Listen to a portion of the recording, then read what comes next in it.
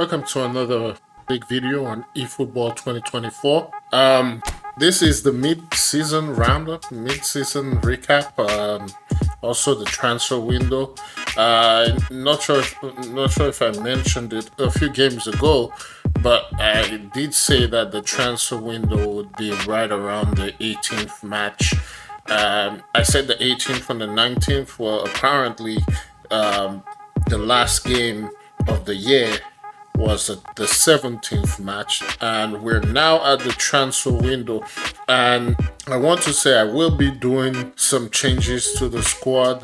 Not too many changes. I'm pretty happy with the team overall, but there are just a couple players that I do have problems with. But before we get into all of that, I do want to do a quick recap on where we are as a team. So at the beginning of the season, we brought in Mauricio Sarri as the manager, and we decided to basically get rid of everyone in the club and start anew. Like I said, this is a what if Olympique Lyonnais series. Basically, what if different decisions were made prior to the 23-24 season for our real-life counterparts that led to them being at the bottom of the table for most of the first half of the season. They're currently doing okay in the league. I believe they're somewhere around 9th or 10th at the moment. I did not check recently, but they're doing okay. But at the beginning of the season, they were horrible, terrible. Nothing was going well for them, and that's for many reasons I'm not gonna get into. So in this fictitious playthrough, what if Olympique Lyonnais, better decisions were made, better financial decisions, better hiring decisions, better scouting decisions were made to actually make Olympique Lyonnais a challenging team, not only in the league but also in Europe. Now, currently at the top of the league, our rivals Paris Saint-Germain, they've been winning all their games for some reason, but they've done similar to us. The only thing that separates us is the goal difference. They've been very defensive, so they've only allowed in 13 goals, and we've scored 47, allowed 21, so they have a better goal difference than us, putting them in first place. We're in second. We're both on 44 points. Marseille right behind on 35 points. Lens, Monaco on joint 37, Stade Rennais on 32, Lille on 28, Havre on 23, Nice 22, Montpellier on 20, Reims 19, Stade Brest 18 points, Clermont on 16, Strasbourg on 14, jointly with Toulouse. Then we have Metz, Lorient, and Nantes at the bottom of the table on 13, 11, and 8 points respectively. So this is what the table's at. I've pretty much written off. I think Lorient and Metz are gonna improve in the second half of the season, but I'm not too sure about Strasbourg and Toulouse. But I think Nantes is done. So this is it for the recap. We're sitting in a very good position, as you can see. Paris, top of the league, 44. We're on 44 as well in second. Marseille not far behind on 38 points. Hopefully Paris actually loses a couple games so we could actually take the lead. But again, even if Paris wins, loses, or draws, we have to maintain our form. We have to continue winning, because we cannot simply depend on them losing. We cannot allow them to move away from us. Now, speaking of the transfers, there are only 2 transfers that I plan to actually make in this playthrough, and that would be, first it would be Paul Pogba. I'm not sure what it is. Paul Pogba is one of the players that I kind of use almost all the time. I have Paul Pogba a lot in the squads that I do use. But for some reason in this MyLeague campaign, he hasn't been working out for me. He's been very poor. I'm not sure what it is. I can't really say. So he's gonna be heading out the club. I would rather have a player that I could actually use in this playthrough, and he actually works out for us. Paul Pogba hasn't been doing it. I do love Paul Pogba. He's one of my favorite players out there. I believe he's the greatest midfielder France has ever had. If you've never watched him play, do go on YouTube. You'll find highlights of Paul Pogba, especially in his first stint at Juventus. He was an absolute menace. His passing, his ability to hold on to the ball and dribble past players, his vision, his technique. Pogba is absolutely brilliant, but for some reason he has not been working out for me, so he will be heading out the door. Another guy who will be heading out the door as well, Conte. Conte has not been working out for me, for the simple fact that it's not that he's not technically gifted. He's not a great defensive midfielder. He's been great at Leicester, great at Chelsea. I believe he won at Chelsea as well. Correct me if I'm wrong, but he's been great for France, great at Chelsea, great at Leicester, where he basically blew up. But he's too small, too short, and I really need some presence in the midfield. I need a big body in the midfield.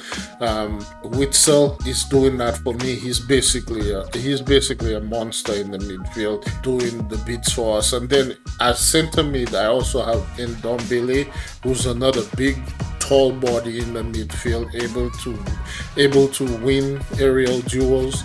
Not something Kante can do. Kante cannot win any aerial duels for me. He has never won. I've played him many times. I thought maybe I was playing him the wrong way in the myLeague playthrough, but for some reason, even when I play against the AI in the events, he never wins an aerial duel. He's good on the ball, great defensive mid. He's good, but I need a presence in the midfield, and he doesn't do that for me. So Paul Pogba and Conte will be heading out of the team. The guys I'm gonna be bringing in are gonna be coming in for a specific purpose. I'm gonna bring in a defender. He's a right back who plays very well in center back as well, because I do want to switch between 3 in the back to 4 in the back. We already have Digne in the team who plays left back and some center back. I'm wondering whether I should actually get rid of Digne as well. No, I'm not gonna get rid of him. I'm gonna keep him. I wish he was better. He was better in center back. That would have been great. But I do plan to switch between 4 at the back and 3 at the back. 3 at the back being my main. This formation, as you see, is my main formation. But I do want to be switching as well. So I'm gonna be bringing in a right back who also plays center back as well.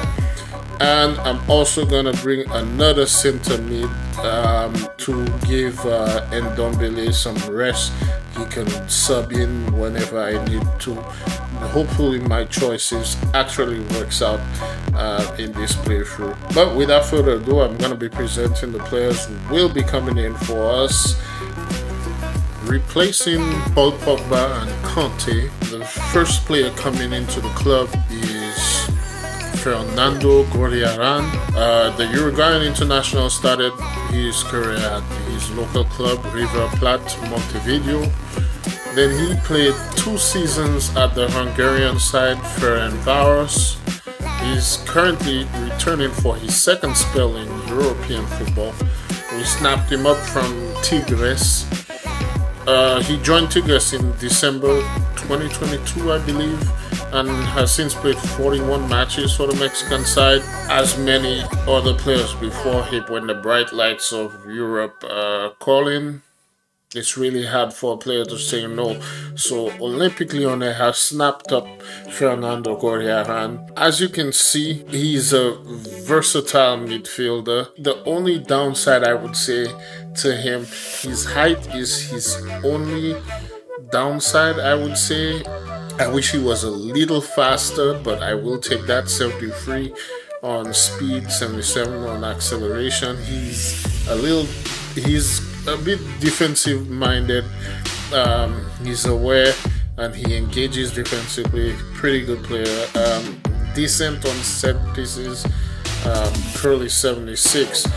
And like I said, he's a very versatile midfielder. He's listed as a central midfielder, can also play defensive mid. He can cut behind and turn, soul control, acrobatic finish, heel trick, through passing. Basically a creative type of player with pinpoint crossing. He's a penalty specialist and very tricky. So he will be coming in, I would say, to replace Paul Pogba. Now, there is no comparison between the two players, I would say. You can't compare Paul Pogba with him, but we will take what we can. So Fernando Gorriarán comes in for us. He will be the newest player at Olympique Lyonnais in this Olympique Lyonnais playthrough. And the second player coming into the club is actually the defender Lucharel Gertrude. He's a 23-year-old versatile defender. I've seen in some places they actually say he's a midfielder as well, but he's very versatile. He can play in the right back position and center back. Like I said in the beginning of the video, I'll be bringing in someone who could actually switch from right back to center back, because I do the main formation for this side is a 3 in the back, but I also will be switching to 4 at the back as well.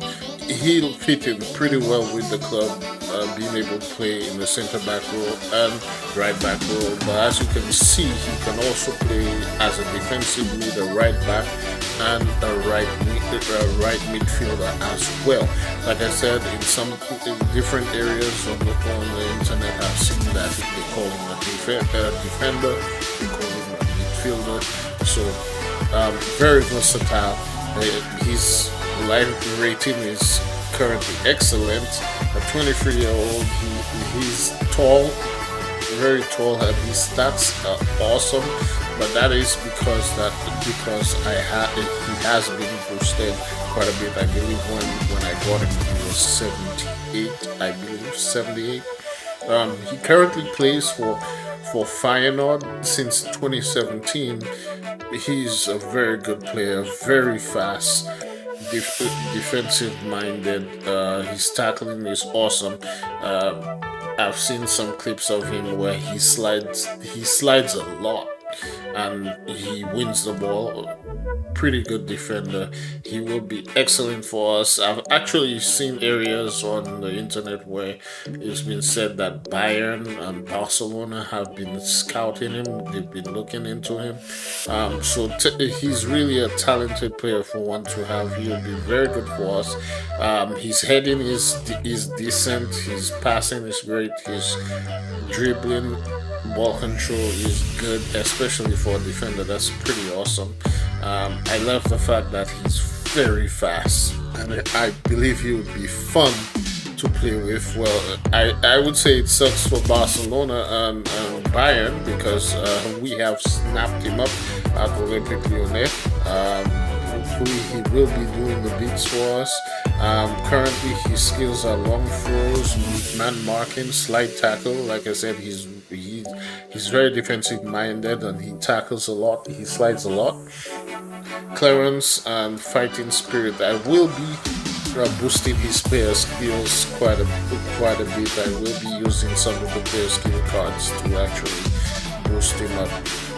He is our second newest entry for the second half of the season at Olympique Lyonnais. This is one of the formations that I've actually come up with Gertrude and Gorriarán in the side.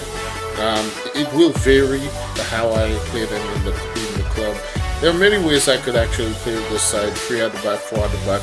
I have some versatility there. There are many options for me to switch formations during the second half of the season. This is what the club looks like. I look forward to catching you guys in the next video, where we actually will be taking on Clermont Foot, match day 18. This is January, transfer window, second half of the season. We need to get ahead of PSG. Hopefully the players we have brought in will actually do the bits for us. I look forward to catching you guys in the next video. Have a good one.